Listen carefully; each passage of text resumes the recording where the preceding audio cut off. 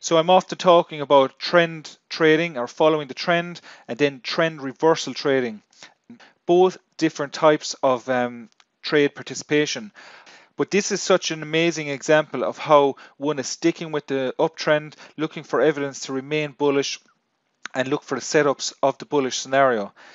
We get the price action to push higher, and then once we have 5 waves in place and we start to break below the low of the previous 4th wave, we have a trend channel to work with. We look at a higher wave degree count, we have another trend channel to look with, and we have a red light warning, which is telling us we have a significant trend line in the form of an impulse channel because we are Elliotticians. So it's more significant to us than it may be to a person trying to establish a trend line from 79.20. We are aware that if the price action breaks below this trend line and takes out the low of the previous 4th wave, that's significant, and we may have a sizable reversal unfolding under this green wave 1 count.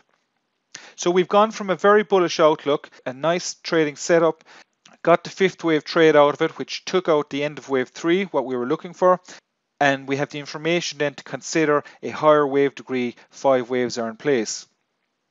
So here in the update where we say the impulse channel has offered significant support for that 5 wave advance, so you can see the different support that we got, and violation of the channel's lower boundary could trigger a swift move lower, and it could put the bearish outlook from 85.44 on a solid footing. Great information. So here is a recent update from the 22nd of March. And you can see the price action has broken out of this channel from the blue wave 1 advance. On our 4-hour chart, we see that we're breaking out of the channel. We know that's significant, and we know the price action could free fall or could at least come back to test the lows of this 4th wave triangle, if not much lower over the coming weeks.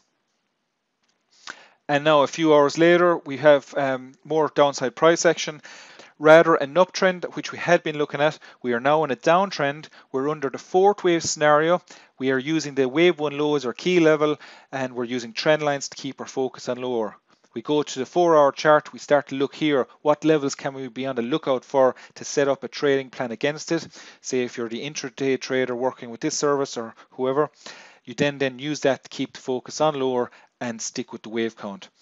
So we've basically gone from a trend continuation setup to a trend reversal setup within a very small time frame and within very little price action, basically while using the guidelines of the wave principle.